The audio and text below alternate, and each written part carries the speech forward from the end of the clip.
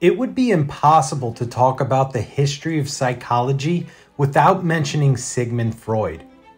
Born in Vienna in 1856 to a lower middle-class Jewish family, Freud was able to gradually rise through the ranks and become a world-renowned professor and psychiatrist.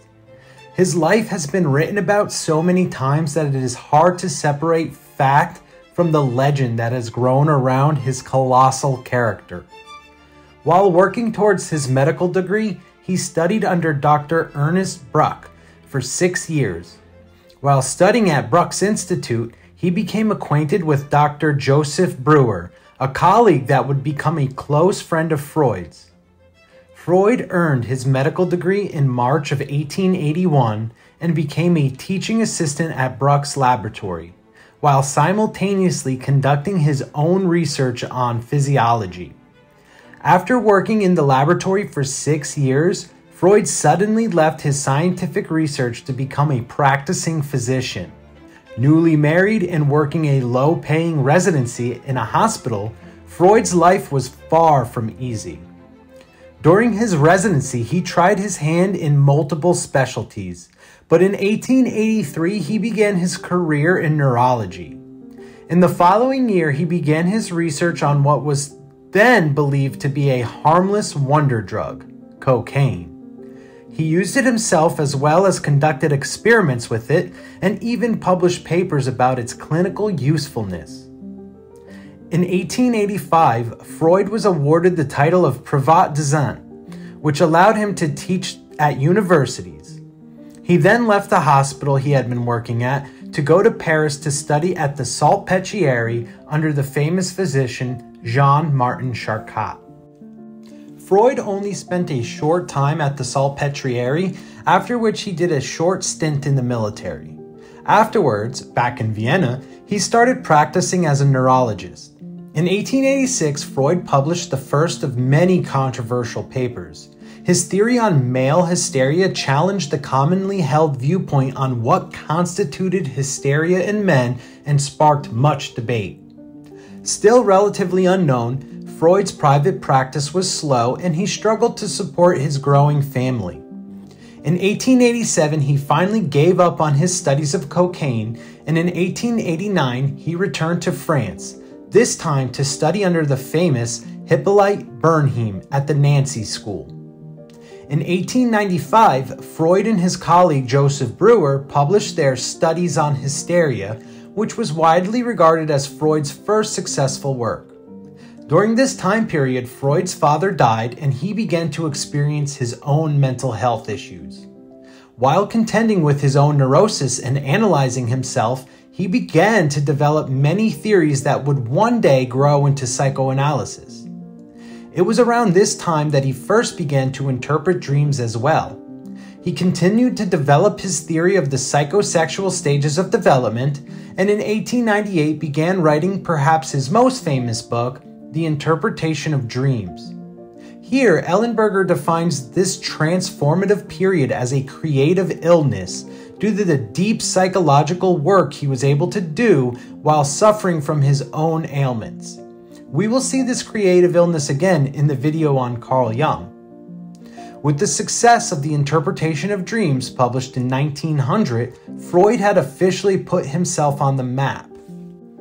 And by 1902, he was awarded the prestigious title of Extraordinary Professor, and he began to gather followers interested in his psychoanalysis. Among the first followers was Alfred Adler, whom we will have a whole video on down the line. In 1905, one of his best-known works was published, 3 essays on sexuality, solidifying his theory of psychosexual development. In 1907, the psychoanalysis movement gained 2 major physicians, Ludwig Binswanger and Carl Jung. Adler broke away from psychoanalysis in 1911 to form his own movement, but psychoanalysis continued to grow. It wasn't until 1913, when Jung and the rest of the Swiss physicians broke away, that the movement took a big hit. Freud continued to publish many famous books and grow his influence. In 1923, Freud developed cancer in his jaw and had to have it partially removed, after which he had to wear a prosthesis. By now, Freud had achieved world fame. Psychoanalysis continued to grow until 1933, when Hitler took power and started burning books. Freud was forced to flee his homeland in 1938 and took refuge in London. 1 year later, at the age of 83, Freud died peacefully in his son's London apartment. Let us now take a closer look at Freud's actual theories. The contemporary definition of libido is sexual desire. To Freud, it was so much more than that. Freud's conception of sexuality goes beyond normal sexual instinct and includes all the manifestations of psychosexual energy. The contemporary biological view of that time was that libido was a natural urge synonymous with hunger, and that this sexual urge did not manifest until the child hit puberty. According to Freud, this theory could not explain what he was objectively observing in his clinical practice. His theory of psychosexual stages of development remains controversial to this day. Many scholars, including a few of Freud's own disciples, rejected much of what he had to say on infantile sexuality. However, without the ingenious innovations of psychoanalysis, there is no saying how long it would have taken the academic community to establish a foundational theory to build upon. One would be hard-pressed to find any post-Freudian theory that did not borrow at least some elements from psychoanalysis. If we are to understand the developmental aspect of psychoanalysis, we must first understand why Freud dismissed the contemporary definition of libido. In his view, libido as a sexual desire could be broken down into two parts: sexual object and sexual aim. However, he deviated from the contemporary view with his notion that this libido was active from birth onwards, and that the investiture of this childhood libido was crucial in shaping the sexuality of the adult. Many people in the medical fraternity outright rejected this theory, but it was Freud's colleague Carl Jung who best defended it. Jung argued that all instincts are present at the time of birth, and this includes the sexual instinct. Furthermore, in a Gestalt-like fashion, he explains how it is futile to separate the instincts into separate drives. Instead, Jung suggests that we can better understand the libido of Freud's interpretation as the mental energy of instinct itself, something more akin to willpower. Jung goes on to explain when psychoanalysis was in its infancy, they believed that all neuroticism in the adult stemmed from an actual physical childhood sexual trauma. However, Freud eventually scrapped this theory, and the term psychosexual trauma replaced the more stereotypical definition of trauma. This, Jung explains, means that something as simple as a fantasy could be traumatizing to the child, and nothing had to happen outside of their own mind. Now that we have established the Freudian perspective of libido, the next key to understanding psychosexual development is a firm grasp of what Freud defines as neuroticism. By his definition, neuroticism does not affect a distinct entity of people, rather it is a matter of degree. This means that everyone is neurotic to some extent. According to Freud, on one hand, we have the child who has invested too much sexual impulse into an object, which leads to perversions and fetishes later in life, and on the other hand, we have the child who does not invest enough impulse into objects, which leads to excessive sexual repression, causing hysterical and neurotic symptoms. It is only when the child gets through the stages of psychosexual development in a normal way that the ratio of uncontrolled sexual impulse and sexual repression are in balance, thus leading to a normal, healthy sex life. Freud's theory of psychosexual development starts with infantile sexuality. To any reader that is unfamiliar with psychoanalytic theory, this sounds ridiculous. However, Jung tells us we can understand this easily if one were to consider that this infantile sexuality does not result in a sexual goal, as an infant's sex organs are not completely developed yet. Instead, he suggests infantile sexuality is the untapped stores of libidinal energy, or in other words, the inherent sexual instinct that the child is born with. The unconscious nature of the childhood libido is why any fixation that may occur during development does not manifest as neurotic symptoms until much later in the adult life. During infantile development, the child will invest this energy into various objects that are not sexual in nature. This is natural, and if the child continues to develop and reinvests that energy into new objects, they will end up normal. However, if the child fixates on a non-sexual object and does not reinvest this energy by the time they hit puberty, they will sexualize the fixation, causing perversions and fetishes. Later in his career, Freud expanded on how this infantile sexuality became one of the foundational substructures of the ego itself. When an infant is born, he explains, they are unable to differentiate between their own ego and the outside world.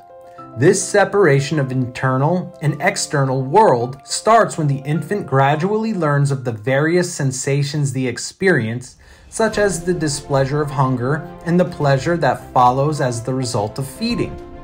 Freud suggests that two crucial things are beginning to happen.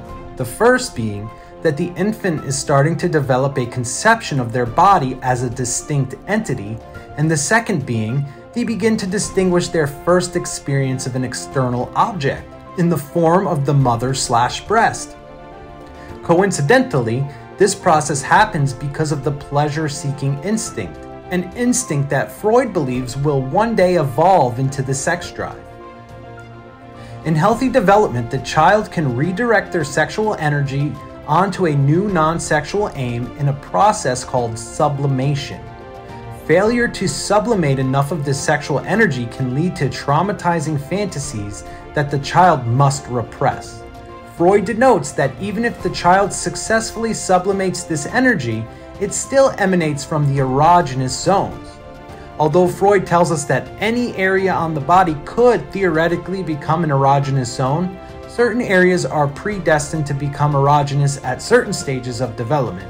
Therefore, development from a psychoanalytical perspective has discontinuous stages, meaning that once one is complete, they move on to the next stage, which is completely different qualitatively speaking.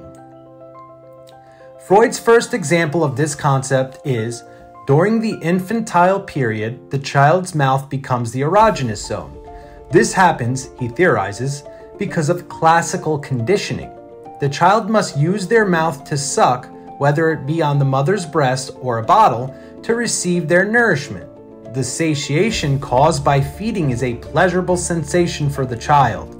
Although the child's pleasure is initially derived from the milk itself, the child associates the act of sucking with the pleasure of feeding.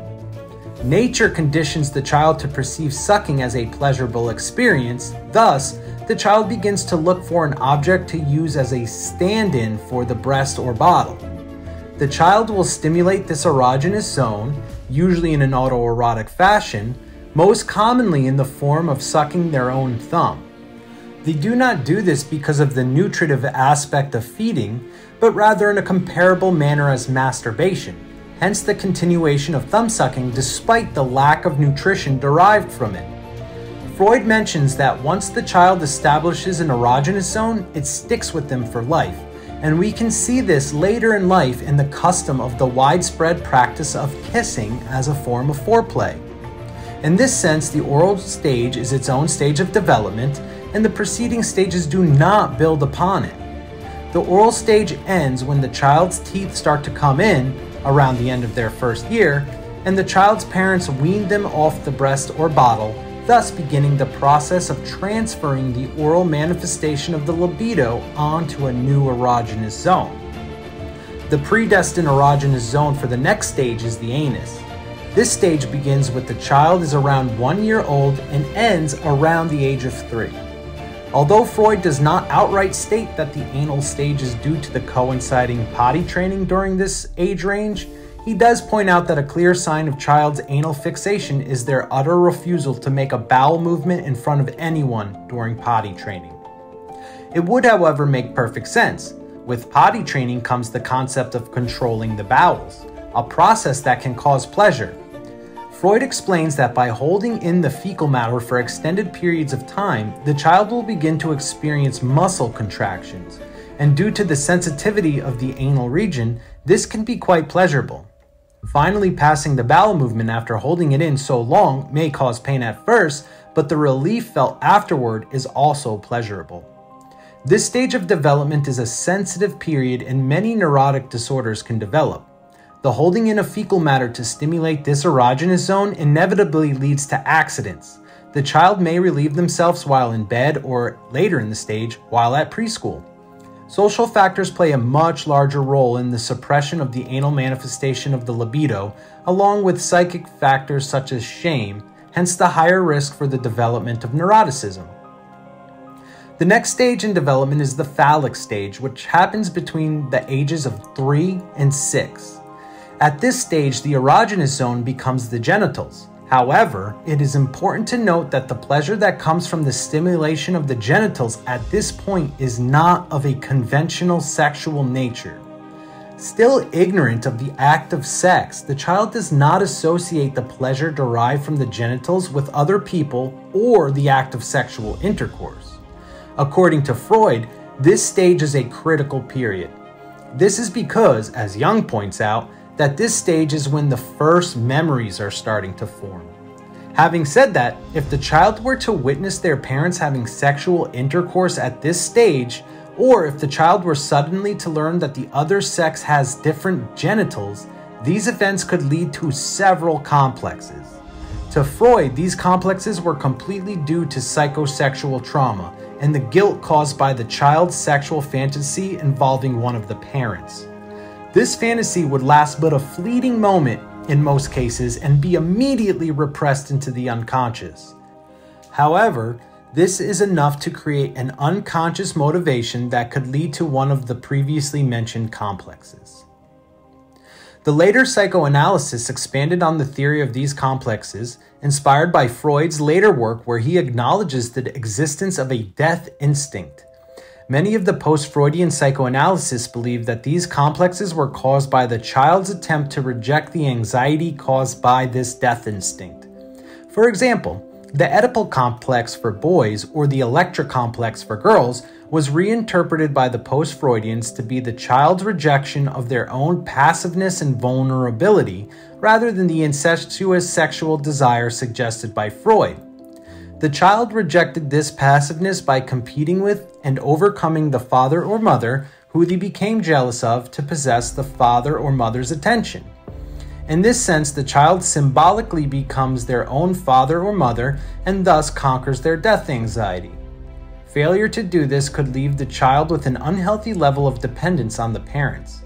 In most instances, the child would eventually grow out of this. However, if it were to carry into adulthood, it could manifest as an adult who never gained any independence and still relies on their parents for everything. This is also why people tend to seek out relationships in their adult life that mimic the same dynamics of their parents' relationship. Similarly, the castration complex and penis envy came about as the result of suddenly learning of the opposite sex's genitals. In both cases, the child ends up associating their death anxiety-producing powerlessness with their dependence on the mother. After learning of the female anatomy and being shocked by the lack of a phallus, the boy associates the vagina with this dependence on the mother and their own powerlessness, which causes them to reject this dependence and can create an irrational fear of losing their own genitals and ending up with an anxiety-producing vagina just like their mother's. Hence, the term castration complex. As far as the girl is concerned, she too associates her powerlessness with the mother's vagina, and to reject it, strives to become more masculine and identify with the father, causing the penis envy complex. In both instances, if the child does not outgrow these complexes, they can end up leading to fetishes in the adult life. The fourth stage of development is known as the latency stage and is also referred to as the post-Oedipal period. The child reaches the latency stage around 6 years old and it lasts until they hit puberty. At this point, the male child may experience erections, and there are plenty of reports of masturbation in children at this age. However, it is considered the latency period due to much of the child's libido being sublimated into non-sexual energy during this period. For the first time, the child is withdrawing their libido from their parents and projecting it outward into society. In normal development, this sublimation happens because the child's starting grade school and having many outlets to discharge their stores of libido, such as friendships, schoolwork, and developing hobbies. Many pathological habits picked up during previous stages may temporarily disappear during the latency stage. This happens by suppressing and sublimating certain manifestations of the blossoming sexuality.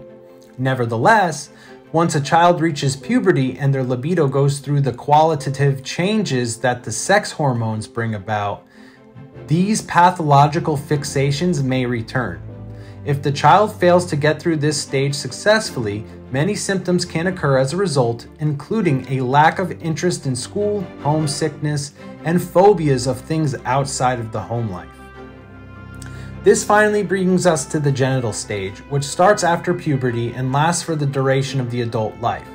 To tie it all together, when a child does not develop along the proper trajectory, they end up fixating on a certain stage of their psychosexual development. This in turn can lead to any number of complexes previously mentioned, or can result in hysterical or other neurotic symptoms later in life.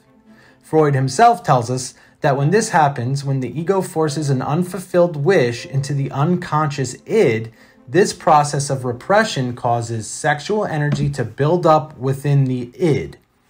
If the child does not discharge this energy by expressing these emotions and desires consciously, then the energy goes through a process of conversion.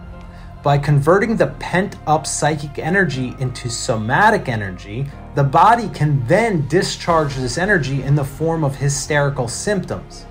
The psychoanalytical solution, Freud says, is to undo this conversion process during psychoanalysis. Once the analyst transforms this somatic energy back into psychic energy, they can then bring the repressed sexual impulse to the surface. From here, it is just a matter of sorting out the source of these unconscious sexual impulses, which usually stem from some sort of psychosexual trauma in the childhood. No matter what developmental school of thought one prescribes to, we can see psychoanalytical fingerprints on some of the most core concepts. We have come a long way since the days of Freud, and many of his methods have been deemed unscientific. Some factors in Freud's theory no longer make sense in modern times, but we must not throw out the baby with the bathwater. Considering the vast amount of influence psychoanalysis has had on other schools of thought, we must be careful that we do not write it off completely as outdated. Whether we realize it or not, psychoanalysis is still shaping the way that we see the world over 100 years later.